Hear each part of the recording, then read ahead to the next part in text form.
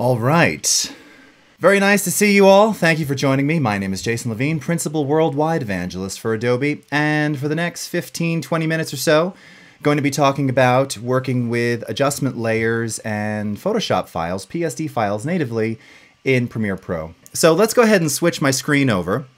We'll bounce into a Premiere project, which I've shown here before. So this is an edit actually that I made using Adobe stock content for a buddy of mine who's doing this adventure camp in Alaska. A very common, for anyone who's ever used adjustment layers, here's the key. If you've used them in Photoshop, if you've used them in After Effects, you know what to do and how they work in Premiere. The concept is the same. Adding it to the timeline is a little bit different, but beyond that, it's very simple. So a common reason for using adjustment layers might be, for instance, to apply an overall look or an overall grade to everything after you've individually corrected or tweaked or manipulated individual clips. What do I use to put in my hair? Just Pantene Pro V, and that's it.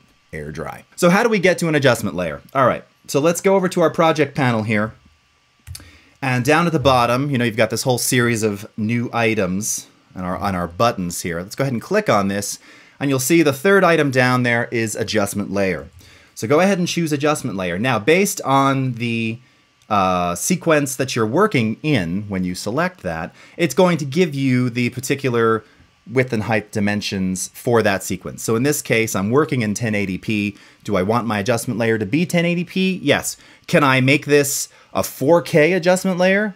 Absolutely. So this can be modified. You can change this, the dimensions to be anything. And you'll see why, in just a couple minutes, why that's actually a cool thing to do. Additionally, you can also manipulate frame rate if need be. This happens to be a 2997 timeline. And then, of course, your pixel aspect ratio, we're working in square pixels. So we're just going to use all the defaults. It already knows. So once again, that's one of the brilliant things, is that it knows what you're dealing with. It knows what you're working with. So it creates the adjustment layer for that specific sequence timeline size. Easy. Click OK. And that's going to place it, in this case, because I selected it while I was in this Adobe stock bin, it placed it here. Now, we could just move this over to my main project panel. I was just keeping this one open because it's prettier with all the thumbnails. That's really it. All right. So once we've done that, and you see it's just called adjustment layer. Now, of course, we can rename this if we so desire. Let's go ahead and drag this down into the timeline. We'll place this over, let's say, track 4 up at the top here. I'll make this one a little bit bigger. Expand it out. Now, if I want this to go for the entire duration, again, all I have to do is simply click the edge here and drag this out to fit the entire duration of the video, all right? And at this point now, I can begin doing whatever I like. So if I were going to be, say, doing some, again, overall look or color correction, the adjustment layer is going to function just as it does, again, in After Effects and Photoshop. So if we were applying levels or a hue sat change, again, to affect all of the layers underneath, all of the tracks underneath, the exact same concept applies. So for this, we're going to go ahead and go into our color workspace, and let's do a little lumetry. So we could come into something like here, and again, and start messing about with the contrast. Again, and this is on the adjustment layer, okay? So these non-destructive changes are happening on the adjustment layer. Or I could go down to one of the looks down here, and I really want to bring out more of the sort of green, earthy tones, with a sort of faded film kind of look. This is using one of the film stock emulations, which I really happen to love. Maybe we'll drop those highlights a little bit, maybe do a little bit more intensity on that look, even add a little bit more vibrance to this, okay? And you can see that now that's been applied. Now, if I were to go to my effects controls, here we've got the lumetry. Let me twirl these other things up here. Here we've got lumetry color applied, but again, that's applied to the adjustment layer, non-destructively. So just as with all things in Premiere, let's say if I want to go ahead and play this back, I can enable or disable, and you see I'm just turning on or off lumetry here on the adjustment layer, and we're getting beautiful real-time performance. This is that feature known as uninterrupted playback. I showcased this at Max this past November in San Diego. This is really useful. And again, now you can see how this is going to affect all of the clips. And it's doing a really nice job. This film stock emulation, look, it's bringing out some nice detail there in the mist that we didn't actually quite see before on this. So you get the idea, doing this kind of overall look, overall grade after you've individually treated. This particular clip, it looks really nice. So here it is sort of treated with that look. Let's turn off the lumetri here. And again, it's still nice, but very high contrast. We're losing kind of a lot of the shadow detail. That's one of the reasons why I love those Fuji and Kodak film LUTs, is that they really they give you this kind of analog warmth that sometimes can be missing from, digital acquisition, whether it's via GoPro or even some really high-end digital cameras. It just depends, right? So you can do some wonderful things with this. Now, having said that, let's go back to our editing workspace.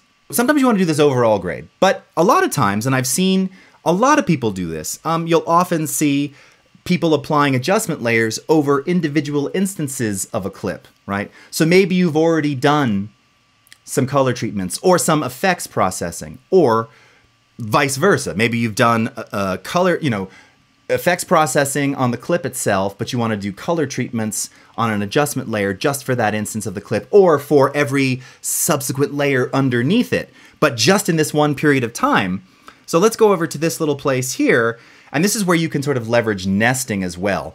So I could take the same adjustment layer that we created. Again, this adjustment layer is just kind of a blank. Think of this as it's just a blank adjustment layer. There's nothing tied to it. If I drag this over here, this doesn't automatically have all those same effects applied. It's basically just your container, which you can now drop and drag and do anything over top of.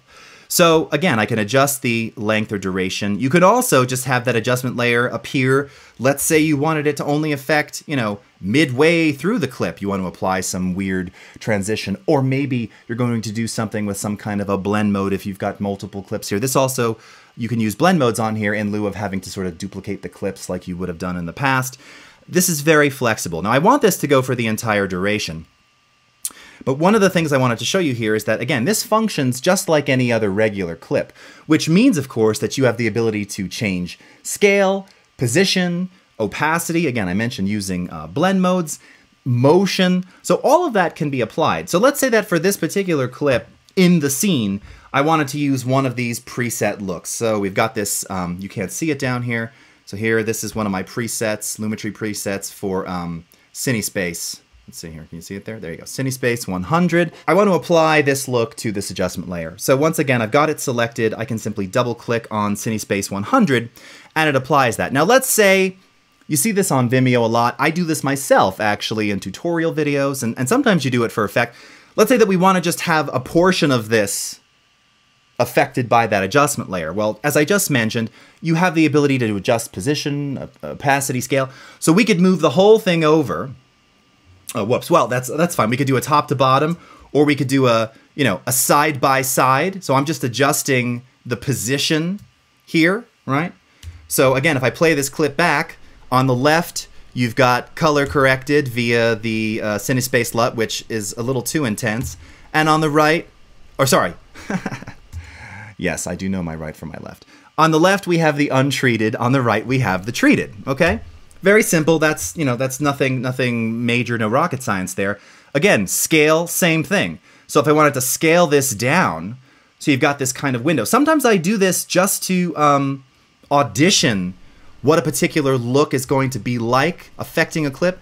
You can see that I've now just rescaled the adjustment layer to let me see kind of the center of that clip, to see what that's going to look like with that particular LUT, which at that point would allow me to go into something like basic corrections and start lifting some of the shadows there, because again, we're losing a lot of the shadow detail. That already looks better. Maybe drop some of the highlights, maybe, okay, just a little bit like that. And again, kind of fine-tune that look a bit before I apply it, okay? And then once I've done that, if we go back to our edit over here, now I can take that sequence, all right, and I can nest it inside of this other sequence here, all right? Turn that on, okay? And there it is. And now it has the original CineSpace LUT applied, as well as the Fuji film stock over top of it. So adjustment layers. Add them to anything, adjust duration, place them on a single clip, nest into another sequence, place it over top of the entire sequence to do a global color correction or grade or any effect. I'm just using color. This could be anything. You could apply, you know, a blur. You could apply whatever it is that you want here. Again, the concept of adjustment layers carries over from Photoshop, carries over from After Effects, and you can use them here, okay? Now, the other thing that I wanted to show you and talk about, I mentioned in the title here, is working with Photoshop files. Now, most people know that Premiere Pro naturally, of course, supports Photoshop files. What a lot of people don't realize is that not only are you working with them natively, which means that the properties of the Photoshop files, you don't have to compromise. You never have to flatten. So if I wanted to create some kind of a title or whatever it is that I'm doing in Photoshop, some kind of backing plate or whatever, from within Premiere, directly from the Premiere Pro UI, I can go up to File, New, and you'll see towards the middle here, New Photoshop File. Now, just like that adjustment layer, it's going to ask you all the attributes. We will keep them the same. We want them to be consistent. Click OK. If Photoshop isn't running, oh, it's going to ask us to give it a name, so we'll call this AKA. All right. Click Save there. Photoshop will launch if it isn't already running. And now we have essentially our blank canvas to work from. So just very simply, no need to, I'm not a designer, mentioned that many times. This is so awesome. Of course, and I would do it in white. I think I also had a mistype there. That's okay. Let's make that 110. It's in Adobe Clean. Let's change the color. And actually, white is probably okay because we're going to be going on a white background. I mean, on a colorful background there. And let's do a typekit font instead. I'm going to use Futura because I love Futura. And let's even go 180 on this. All right, this is so awesome. All right. Looks like I typed it correctly. Okay, save. Okay. Now, I can close this in Photoshop if I want, or again, if I just go back to Premiere, now you can see in the project panel, it created that PSD for us. And if I go ahead and drag this over, all right, did I save that? Save. It's saved. Okay. There it is. Why am I not seeing my Photoshop file? Let's see, scale to frame size. Interesting. I'm not seeing anything. That's weird. Okay. Well, let's come back to that in 1 second. Let me open up another. Let's see if I'm having a little Photoshop issue right now. Okay, so we'll come back to that in 1 second. Just hold on. You have to believe. So I'm going to import a couple of Photoshop files first, just to kind of show you a cool workflow here, all right? And some of the options that you have when you import. So first and foremost, you have a multi-layered Photoshop file here. Now, I can see that there's lots of different layers in here. Now, I can bring this in all merged together, but perhaps I want to select what layers I want enabled or disabled. So for that, I'm going to go to Merged Layers, and this is a lower third graphic. So I want the title of the graphic, I've got like a gradient on there for the lower third, and then there's a guide. I don't want this, but I want this to come in as one sort of merged file, which by the way, I will always be able to edit, always. So let's go ahead and click OK on this. All right, it brings that in. Let's go ahead and drag this down into my timeline. Okay, and there it is. So you can see there's my Photoshop file playing over top of my video with my lower third. Now, like before, if I were to go edit original, or in this case, edit in Adobe Photoshop, it'll take that file, open it for me, and now here are all of the layers and everything in that Photoshop file. So anything that I were to do to this, and let me see what's happening. Let's see if this will bring me back to what I was trying to show before. I think maybe something just got stuck. I don't know.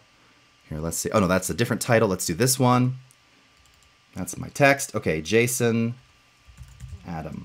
My middle name is actually Adam, okay? So Jason Adam Levine, okay, let's go ahead and save. And close. And back to Premiere. There it is. Redeemed. Okay, I don't know what was happening there. We had a little glitchy before. It updates immediately, all right? Cool, awesome. But what if I had a drop shadow, all right? What if I had some animation? What? Motion. Because you can also animate in Photoshop. If you've ever done that, it's pretty cool and it's awesome, and it actually has fractional playback, so the performance these days is much better. You know, I would probably go to After Effects before I did that, but again, that's me. So you can animate stuff in Photoshop. And in fact, I had someone create an animated lower third for me that I just want to bring in Premiere Pro. So you can also import Photoshop files with animation, and they work as well. And this is using all the basic animation properties: position, opacity, rotation, and scale. So here I have the same lower third. Let's go ahead and open this, but this one actually has animation on it. Once again, I'm going to choose Merged Layers. And you can see you've got a couple options here. You can bring them in as individual layers as well. So you can have each element of the Photoshop file as its own layer with whatever subsequent, let's say that it's a layer set up to 10 levels deep, that can exist as its own layer, as its own clip in the timeline. So you have total flexibility with how you animate and control those Photoshop layers in Premiere Pro. Let's turn off the guide. Let's only use the mid-left and the title. Click OK on this. Hopefully I'm not forgetting anything here. Let's go ahead and drag this down. All right, wind it back. Oh, and did you see it there? Check it out. Do you see what's happening there? Do you see the animated text? I'm seeing a lot of love. Yeah. Friends, how freaking awesome is that? What? What? Because I'm not a designer. Frankly, even animating that. I mean, I did that, but like I get anxiety just from doing like lower thirds give me incredible anxiety. They really do. I love, this is our standard one at Adobe with the gradient rectangle. Just making that, I always stress over the height, everything, because I'm not a designer. So your designer can make this, actually do the animation for you, and you can just drop that into Premiere Pro. And just as with before, if I were to say edit original on this, it takes me back into Photoshop and oh, look there. Now hold on, let me just turn off my camera for a sec so I'm not in the way. Here's the animation. Oh, here, I'll grab this down here so you can see. All right. So you're actually seeing this now. There's the opacity change. The opacity change was on the gradient here. So you can see it right here. There's my 2 keyframes for the opacity on the rectangular gradient right there. Okay. And if we scroll up to my text, you can see that I've got under transform, which in this case is our position. We've got 2 keyframes, including a hold. So again, if you right click, you've got linear. Oh, I don't know if you can see that down there. Linear interpolation or hold interpolation. I've got it set to hold. Wind back, play back, little animation in Photoshop. I can change the text. Again, if I'm using typekit fonts, the same typekit fonts are supported in Premiere. If you've got a typekit font and you go to Premiere and you don't have it, it'll automatically ask, would you like me to go to typekit and synchronize the right font for you if you're a CC member? Any changes that you make here, back to Premiere Pro, and you're back in business. So, my friends, that's been 23 minutes. What have we learned today? We learned how to take an adjustment layer using the same concept that we know from Photoshop and After Effects and bring that directly into the Premiere Pro timeline. Apply lumetri effects, apply different types of effects. We can rescale, we can add blend modes. All the things that we know from Photoshop and After Effects on those adjustment layers can be applied in Premiere. And then I showed you how directly in Premiere you can create a Photoshop file which automatically takes all of the attributes, frame size, frame rate, pixel aspect ratio, all the things that again can get in the way if you're not thinking about it. I need a Photoshop file, new, and you were working previously, you know, on an A4 page. I don't want that, right? So this takes the pain away from that. It does it automatically. It knows the settings you need. Or you can import Photoshop files, layer styles, layer sets, animation. These properties are all supported natively because we are Adobe. It's native. And then you can always use the standard Adobe Edit Original to go back to Photoshop, make changes. And as you saw before, I was redeemed. Whatever change you make inside of Photoshop automatically updates back inside of Premiere Pro. Super cool workflow.